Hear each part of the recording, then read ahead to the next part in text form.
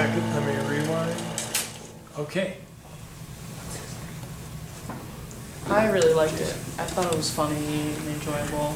I think both soundtracks actually fit really well. It's so good. I thought it was really good. Your exposure was really good on a lot of that, and I just liked how it flowed together. And with your soundtrack, it matched up really well. I really liked when you were the second time switching it to like slower speed, because I could catch some of the like animation that I didn't necessarily get the first time, like her taking the marker. I liked it. Dylan? Yeah, I agree. I think there were like some really specific moments where the animation was just like wildly like so on point. Like when we first see the hands come up and sliding down the flagpole, and when you got tackled behind the tree, it was beautiful. But I agree, when it was slowed down, I was able to catch some of the parts where maybe it was a little sped up or it was a little unclear, framed a little differently, and I wasn't sure what was going on. And whoever directed Don, his acting was so on. But yeah, good job.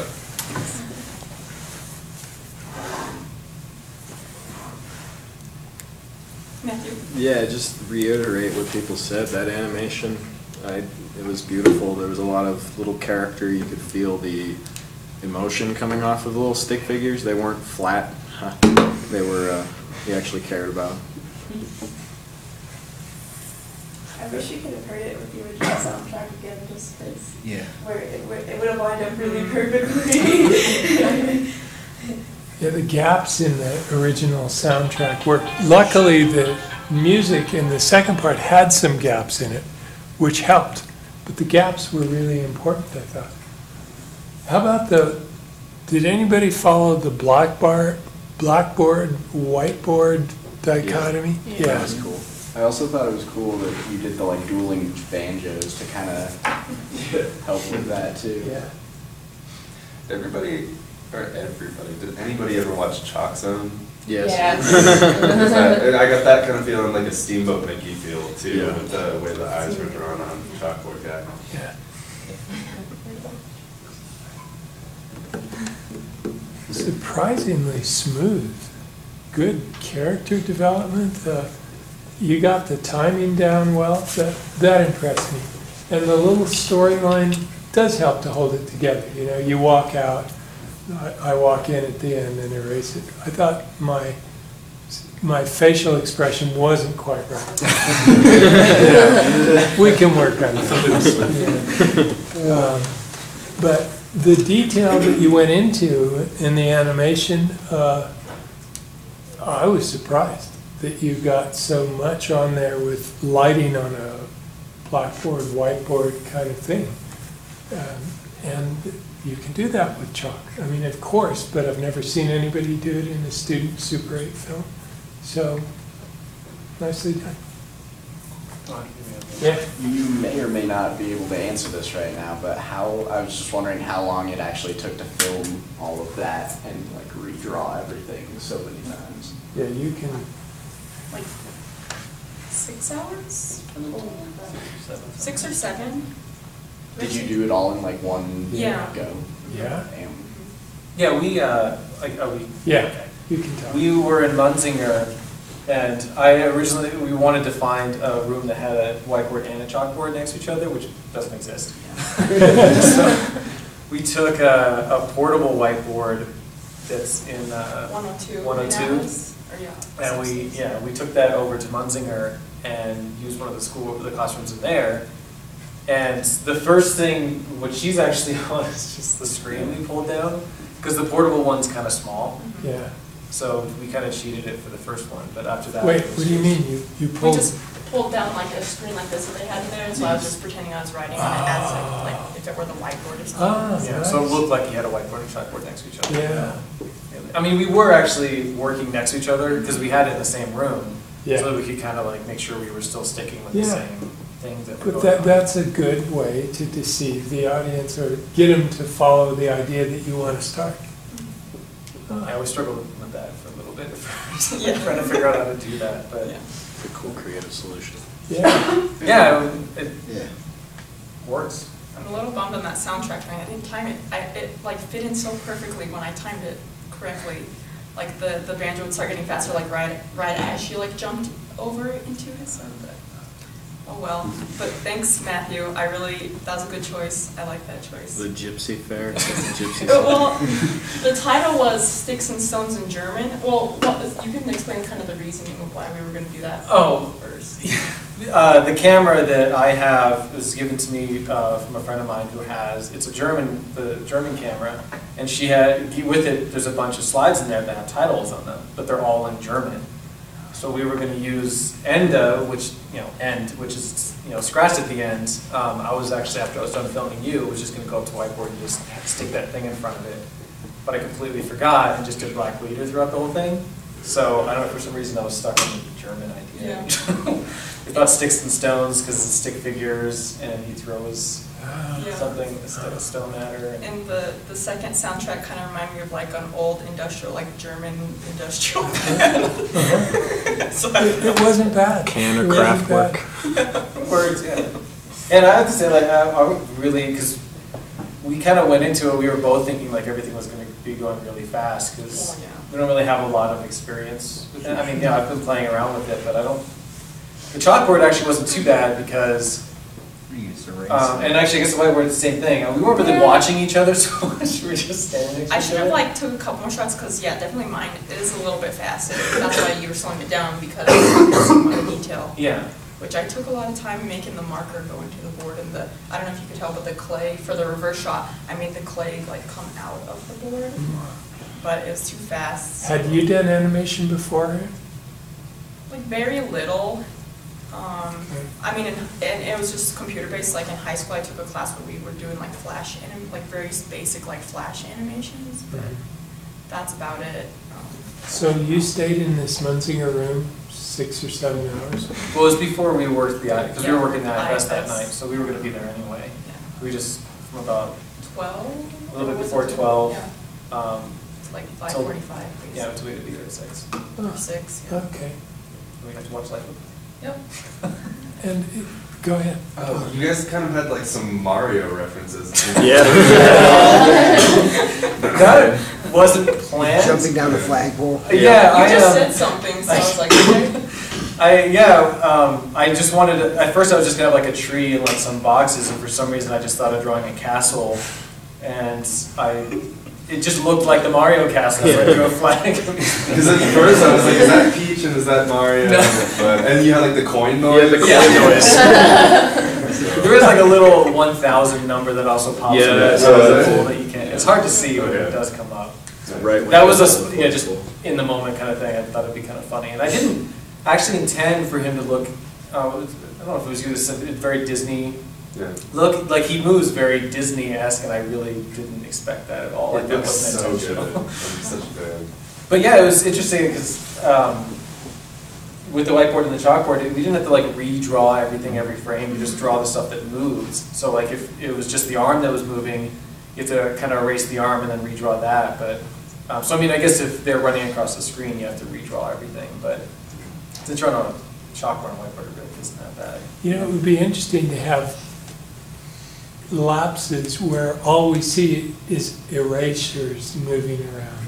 Because that would look like, I think, water on the board, or an interesting abstraction.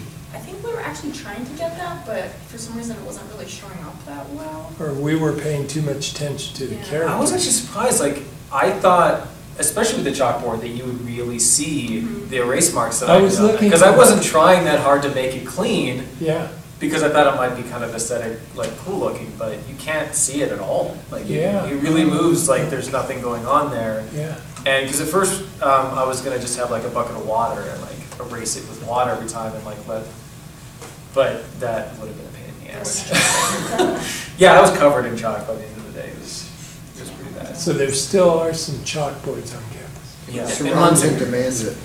The only time that I noticed any erase marks, it actually worked to your benefit, it looked really cool, is whenever you had the lines shooting out of like his head when he got excited, then it would like disappear into like a cloud of smoke, it looked like, because you could see those eraser marks. Yeah, It looked really that's cool. right. Yeah. Huh. Well, second attempt at animation. And chalkboard animation sounds easy compared to clay figures and moving stick figures. Did you have a question, Mike? Yeah, when you guys were shooting the animation, you know, you guys talked about his was maybe a little slower than yours. Yeah. What do you think that was? Was it, how many like frames or clicks did you take? He took, I don't know how many frames he took, Per but movement. I only took like a couple, which he took like maybe twice as long, or twice. I don't know, I guess it depended on what they were doing. I was just kind of guesstimating. I really didn't know how many, like, not so much how many, because I only took like one frame per, like I only did one press on there for each image. For each movement? Yeah, well, it just depended, like, and how much I spread out his hand. It's like if he moved his hand, how much I moved it for the next frame. But I only did one frame at a time. It was, I was just kind of guessing. Huh. Then Yeah, that means that's I've you always had heard to- you want at least like 2 frames for your eye Usually. for it to be smooth, but that looks so smooth Yeah. to me. Well, 2 frames, not for smoothness, but just for efficiency. And Is that what it it is? works, yeah, but 1 frame, if the movement is slight enough, is much smoother than 2 frames. Because you get jumps. The more frames you do, the more jumpy it gets. So single frame would be the smoothest unless you move too far. Click, click would be a jump. But click, click, click, click, click, click. It's like bit resolution. Yeah, Yeah. so I was just kind of guessing on how much to have. That's what we really, both of us were just kind of like, Yeah. not really sure how it was. But gonna you were turn out. each doing your own thing. Yeah, we wanted, that was the great thing about the idea is that, you know, she really got to take over like the whiteboard thing and kind of do it her own way, her own style, her own speed, and I got to do the chalkboard thing, my own style, my own speed, so it was very, the collaborative work was very 50-50. You know, it was very evenly spread out. We both spent the same amount of time in that room Yeah. working on it. Yeah. Editing. Yeah, we were both editing at the same time. I mean, you know, she did the sound. You reserved the rooms though, did you, or you got access to those rooms? Or No. something like that. I asked around for, I tried to find it. Pablo told us to go to Muncie. Oh, yeah, that's true, okay. So how was it collaborating? Said it worked out great Good, since, no, yeah. Yeah, no real issues, I mean. we communicated. Advantages of? Just like how, you know, James and Matt were saying, like, you know, bouncing off ideas and, I don't know, just getting each other's input on things, and especially with editing too, like, that was good to have his help, because, you know, some parts I was like, how about we do this, and he's like, no, maybe it'll be better this way, and, you know. And the sound, how'd you come up with that?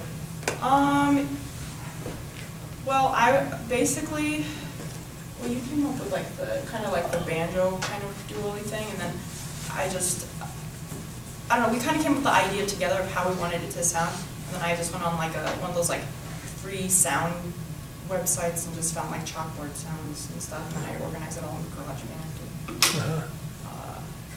I'm just really bummed out about the timing. It's tough to do sync sound. I know. Yeah. Frustrating. I think the collaboration worked, especially for this particular kind of idea. Like it works best when you have 2 different people working on it, because then it really separates the 2 different worlds. Yeah. Even though they're interacting with each other, it's 2 completely different styles. Because even when the chalkboard guy went into the whiteboard, she drew him for that. Yes, You know, and when same she with went him. into the chalkboard for that You drew her. 5 frames that she was diving across, Oh, interesting. I drew her. You know, so it was just like we really like kept everything separate just to make it. They were 2 very distinct places. How did you try to, when you said you had it timed up, you thought the sound? Well, we had recorded it previously when we were editing. He had brought that same camera and we recorded it. And I don't know, I was just trying to sync it up like while I was watching the video just on my computer and then the sound. And then, I don't like what are you asking, like how I just... Yeah, like I didn't know if you like recorded, you know, if you had it all edited and Yeah. just recorded it with Yeah, the we used a camcorder. projector up there in the Super 8 room. So I just used that camera and just recorded it real quick. So You recorded it before you edited it? No, we edited it, finished it up, and then just ran it through that projector once with that thing on. But Like that the projector file. runs at a different speed than Yeah. yours. Yeah. Yeah. Oh, really? Was that why? And it's Yeah. shaky too. And Yeah. It's a, if you measure it, it would help everybody. If this one is slower, is that right? And the one upstairs was faster, or is it the other I'm one? not sure. maybe that was the issue then. I don't know. I'll be able to tell you. Okay, Mine's actually synced up to a metronome, so we'll find out. okay. There you go. Good. Anything you'd like feedback on? I can get one thing that we kind of learned doing, because we had to have the reverse shot Yeah. to, I guess, a pointer for everyone else. That's why, and neither one of us thought this was going to happen, but when you flip the camera upside down, it also switches the positioning of the character. So when she gets hit in the face and the ball comes out of the board, that's why she suddenly is on the side. wondering. That's another. Didn't really think about that. That wasn't something. Well, neither one of us knew that was going to happen. We were just Yeah. thinking, yes, it makes sense. It'll Yeah. seem like it's coming out, even though we were making it go into the board when we were Oh, that's, doing that's it. a good lesson, Yeah. actually. Yeah, so that's. All right. Thank you. Did you guys have a title? What was the title? Stöcke und Steine, it's sticks and stones in German.